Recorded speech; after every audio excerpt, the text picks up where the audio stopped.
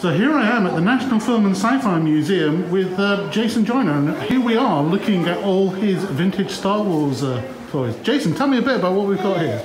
We've just got a bit of 70s childhood. I wanted to bring out a little bit of the collection, and we managed to pull out a lot of the stationery and pencils and pens, which I think everyone's really into at the moment. What's quite nice is that when we went back to school in '78, we went to the shops and bought this stuff, and it didn't even last a term. So 40, 50 years later, some of the stuff's still in existence, which is just really nice to better share it with other people so they can see what was made. Lovely. What's one of your favourite pieces in the display in front of us then, would you say? I do like some of the special offer packaging, and there's obviously the rarities like the vinyl Cape Jawa and the large-headed hand. But I think actually quite nice is the Canadian Chewy hand puppet. It's one of those things that's just so bad it's good. Yeah, that looks really funny. And it's just quite fun. I'm a big fan of that. That's the Palato poster art. That's the big one, yeah. That's the small one as well, which is considerably rarer. And there you go, look at that one, the poster set.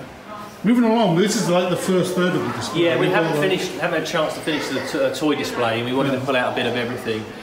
So we still haven't got the Jedi figures out and the Empire figures out, but there's a good scattering of different bits and pieces there. This is quite nice, the Boba Fett in the French box.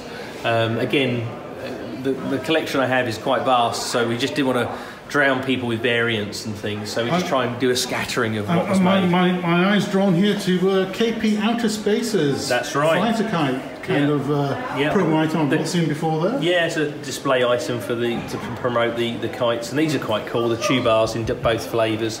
Only 2p each, so wow, there you go. That's definitely pre-Brexit. Money well spent. And then moving up here, I can immediately see some John Menzies stickers there. Yeah, I do like my John Menzies stickers. Let's have a look at those. I think I've got about 20 now. And, wow.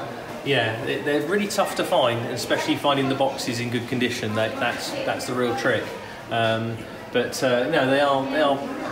a moment of time. I remember them at the time as well. Lovely. And then down here we've got another case that's full of stationery and soap and sandals. Yeah, exactly. And these are the royal slippers, which were really quite rare. You don't find many of those.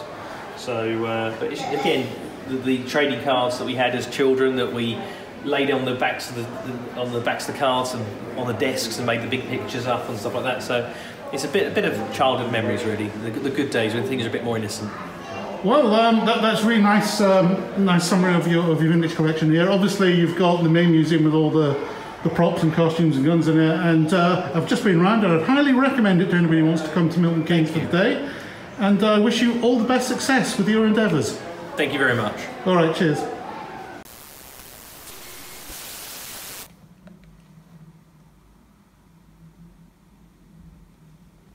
Hello there. You may remember me from The Empire Strikes Back. Now, don't forget to hit subscribe and also click the bell for notifications.